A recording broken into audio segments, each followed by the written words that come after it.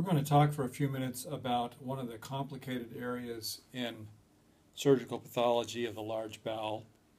Even though we deal very commonly with polyps, one of the challenges is the serrated type of polyp. For many years, these were just all grouped into the hyperplastic type and felt to be perfectly benign with no need for follow-up. However, more recently, these have become the subject of concern, and an alternative pathway of neoplasia has been noted in these, particularly those arising in the right side of the large bowel.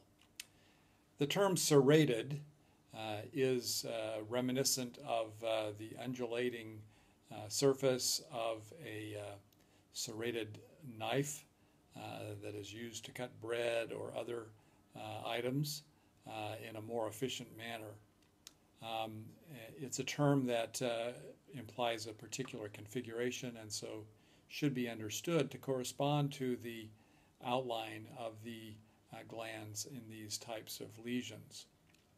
When we think about them today, we think that there are both the hyperplastic type as well as types of adenomas, and under the adenomas there are two distinct patterns which we will talk further about at this time. So these are recognized under the WHO classification. Hyperplastic polyps are still very common, probably the most common type of polyp. They tend to be flat, fairly small, and generally are distal in the large bowel.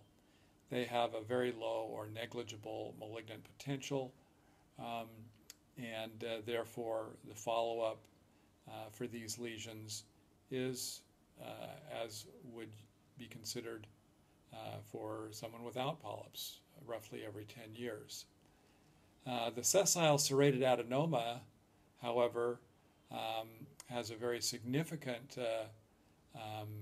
association with malignancy, tends to be larger, oftentimes more proximal, right-sided, and therefore does require follow-up.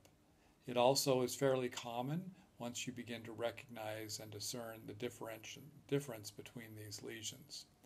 The traditional serrated adenoma looks somewhat different. It's much more uncommon, tends to be more pedunculated as well, is mostly distal, and has some malignant potential that is certainly greater than that of a hyperplastic polyp. So these are the reasons that these things matter, and that is that this serrated polyp neoplasia pathway is becoming much better understood. We're going to talk about that in much greater detail in the next lecture, but I wanted you to be aware that this neoplastic pathway exists and is something that we need to understand relative to the follow-up for these patients. So what do these things look like? Well, generally they are not hypervascular lesions. There's no hyperemia. They tend to be just very slightly and subtly different from the surrounding mucosa. They may have a slightly tufted appearance, or they may even just appear as a blob of mucus on the surface that doesn't wash away with saline as it's injected through the endoscope.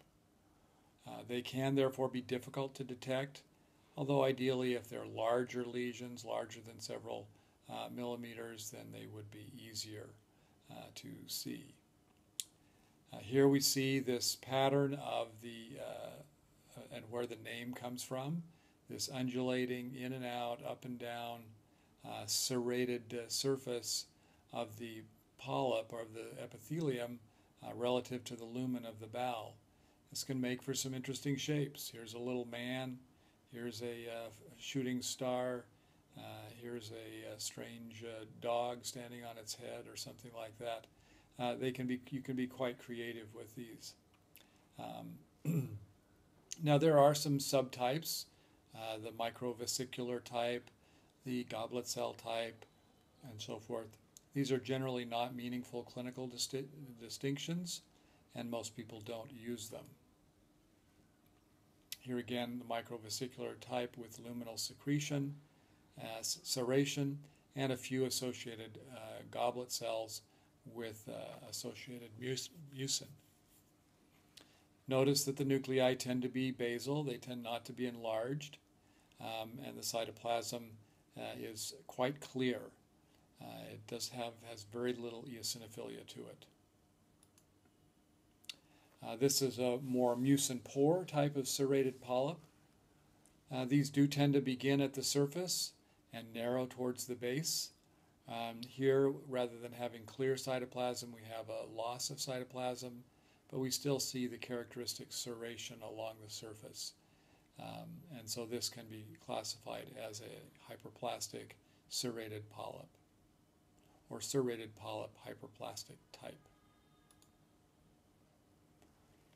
Now, in contrast, as we move towards the adenoma side of things, these lesions tend to be larger, and here you see both a thicker mucosa in terms of depth, as well as a much greater extent. This is a low-power image, and it's obvious that this lesion isn't tapering off. And that tends to mean that these glands are quite vertical. In contrast to the previous lesion, these tend to be somewhat wedge-shaped and have somewhat of a, I guess I don't have a low-power view, have somewhat of a triangular appearance, tapering towards the base. These adenomas, the serrated adenomas, tend to have dilated glands at the base, have a broader base, and may even show some lateral extension. We'll see some examples of that. Here's an example where you see this nice parallel crypt here. Notice that this is not very serrated. Sometimes that is the case. But when you see this sort of deep glandular dilatation, or you start seeing branching like this is not inflammatory bowel disease branching distortion. This is due to the fact that the proliferation zone is right here near the base of the crypt, but not at the base. And thus the proliferation tends to go in two directions, go upwards as well as downwards, and that leads to this characteristic architectural change, which is a dilatation, branching at the base, forming boot shapes or duck feet or whatever you choose. Here's another example showing this nice dilatation and outward branching. Here you see the nice serration of the surface and the redundancy. Now again, notice that these nuclei are not particularly crowded. They're not stratified. They're not hyperchromatic. They look very much like the nuclei of any other colonic polyp. So this is not a diagnosis that you make based on nuclear morphology. This is an architectural change that is a constellation of features that allows you to make this diagnosis. Sometimes it helps to have some clinical information, such as where the lesion came from in the bowel, what the gross size was at endoscopy, and so forth. So to help you remember this, I wrote a little ditty here, a little bit of a almost haiku. Downward growth like boots or duck feet spreading wider. If it's a polyp, call me back then sooner. These lesions, these bigger lesions with this deep dilatation, serrated change, need to be followed up more frequently than hyperplastic polyps. Now, in contrast, the traditional serrated adenoma, as we've said, is usually a left-sided lesion, and it doesn't tend to pose this differential problem with hyperplastic polyps. It may more likely be confused with a conventional adenoma at times, because you have some loss of mucin and the nuclei become a little bit enlarged, although it's typically fairly bland. The characteristic feature here, however, is this sort of inward budding that creates the serration. So as opposed to the serrated adenoma where the contour of the gland is fairly smooth and the serration is on the interior of the gland. In this situation, the outer contour is fairly smooth, but the serration is along the basement membrane somewhat. Here you see it more pronounced here, whereas this surface is fairly uniform. Here's another example, and here you see maybe a little suggestion of why sometimes these are confused with conventional adenomas, is that there is a little bit of loss of mucin, some suggestion of maybe a little stratification of these nuclei. The feature that helps to make the diagnosis, though, is this sometimes intraluminal pattern, but especially if you see these little inward budding nests with goblet cells like this. This is the hallmark of the traditional serrated adenoma. So this is where the genetics becomes critical, and understanding what's going on in these becomes an important thing. So in this situation, there are primarily mutations in two control genes, the KRAS gene as opposed to the BRAF. These are mutually exclusive mutations that then lead to either traditional serrated adenoma in the case of KRAS, or in the case of a BRAF mutation that can be associated with microsatellite instability or other methylation epigenetic issues that we'll talk again about more later. This can then lead to other types of cancer in this pathway. So what you're carrying in your genes, not just in your DNA, but in the epigenetic information, can be very important, and which mutation you tend to acquire first and in what location matters again. So here we see this sort of outlined here.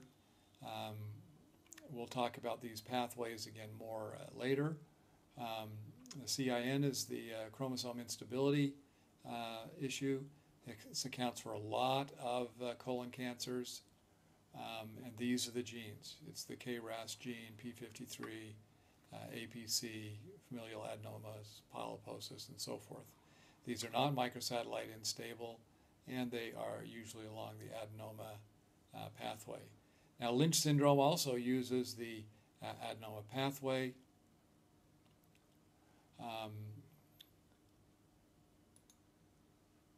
And so forth, but it does involve changes where the microsatellite instability is present, and one of these genes will usually be silenced or inoperable for some reason, usually due to epigenetics.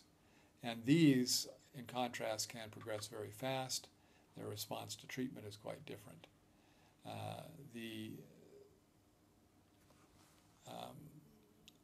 CMP island methylation phenotype that's what this stands for, is a fairly significant cause of colon cancer as well.